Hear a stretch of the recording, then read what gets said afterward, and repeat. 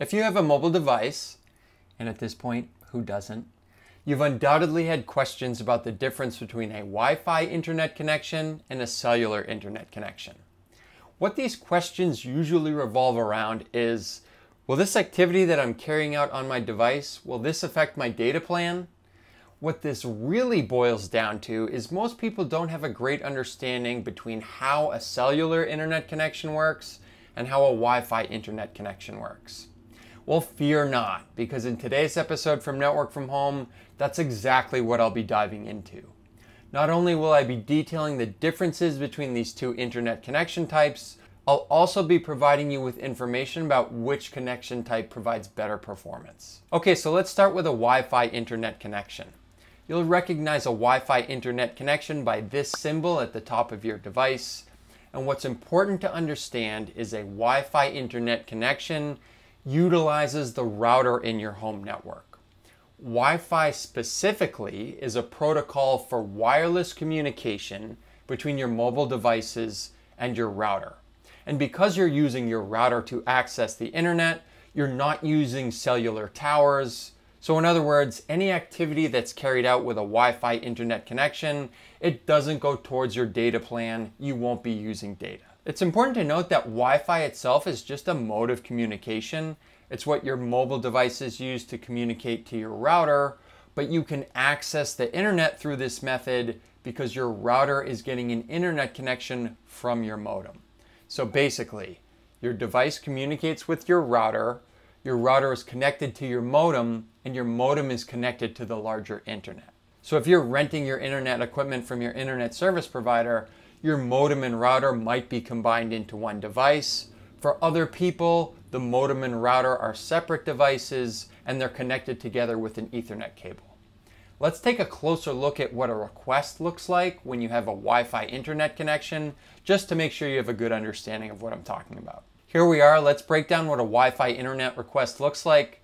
As I mentioned, you have your mobile device here, you have your router and your modem in your home network. They're connected with an Ethernet cable, and then your modem is connected to the larger internet through your internet service provider or ISP. So let's say with our mobile device, we want to make a request to the internet. We want to pull up a web page. What happens is we type that web page into our internet browser on our mobile device. That request uses Wi-Fi to reach out to our router and make a connection to our router. Our router passes that request through the Ethernet cable to your modem. Your modem is then wired to your internet service provider. That request goes to your ISP. Your ISP then goes out to the internet to get that website. It returns that request to your modem, which then gets passed to your router over the Ethernet cable, and then finally over Wi-Fi back to your device. So that's how a request goes from start to finish with a Wi-Fi internet connection. As you can see here, no cellular towers are used, no cell phone network is needed. This is just a connection to the internet from your device to your home network and then out to your internet service provider. Okay, you have a good understanding of Wi-Fi internet connections at this point. Let's dive into cellular internet connections. So the difference here with a cellular internet connection, it is still a wireless connection to the internet, but the difference is you're communicating with cell phone towers. So in other words, you're using these cell phone towers, you're using a cellular network.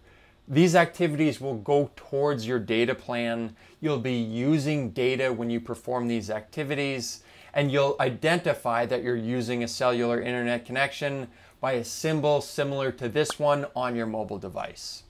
With that said, let's take a closer look at what a request looks like using a cellular internet connection. As you can see here, there's a lot less equipment involved when you're talking about a cellular internet connection. You have your mobile device, you have a cell phone tower, and then that cell phone tower is wired to the larger internet through an internet service provider. So basically, what happens here is with your mobile device, you make a request to the internet. Say you want to go to a web page. You send that request through the air over a cellular network to a cell phone tower. So instead of our router in our home network, we're communicating with a cell phone tower. What I tried to indicate here is that this can be a long distance.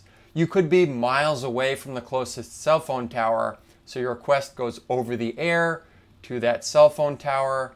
It then gets passed to the larger internet where it finds that web page you're looking for.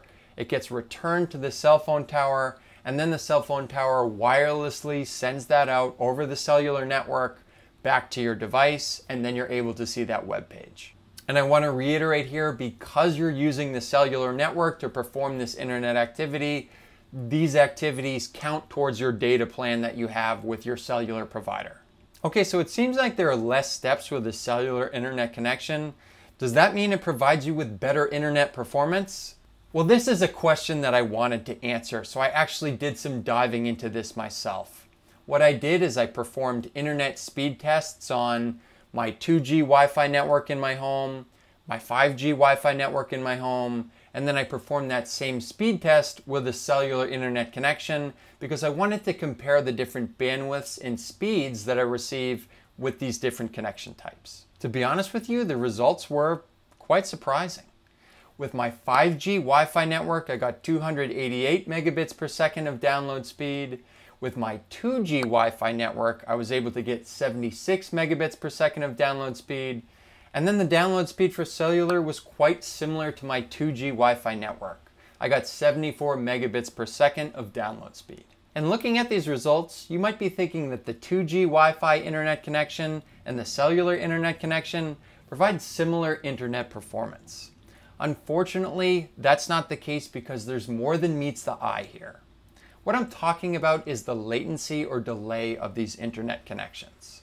So with the 2G Wi-Fi internet connection, I got 17 milliseconds of delay, whereas I got more than double that with the cellular internet connection. I got 42 milliseconds of delay. In looking back at the diagrams that I showed earlier, this is quite believable because when you make an internet request with a cellular device, you might have to send that request for miles before it reaches the closest cell phone tower that it uses. In these cases, there are lots of opportunities for delay, and that's why it's pretty believable to me that with a cell phone internet connection, you get a lot more delay.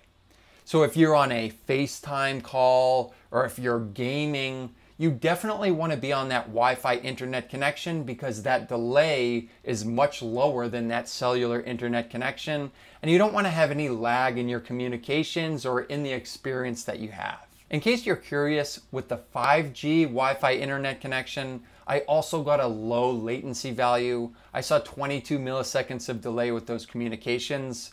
So in general, we can say when you're using a Wi-Fi internet connection, you'll experience less latency than if you have a cellular internet connection. This is something to consider if you're thinking about getting a modem and router for your home network compared to a mobile hotspot. With that mobile hotspot, you won't get as good internet performance because you're using that cellular network. But at the same time, if you have lower internet needs, it might still be a viable option for you. This is a topic for another video, but just keep in mind here that if you have a preference and you have a choice, you should be using that Wi-Fi internet connection with your mobile device because number one, it doesn't go towards your data plan, and number two, you'll get better performance. If this video helped you sort out the difference between Wi-Fi and cellular internet connections, please give it a like. And I'd love to see in the comments section if you perform a speed test of your cellular internet connection and your Wi-Fi internet connection, what different values you're seeing. As always, thanks for watching this episode from Network from Home, and we'll catch you on the next one.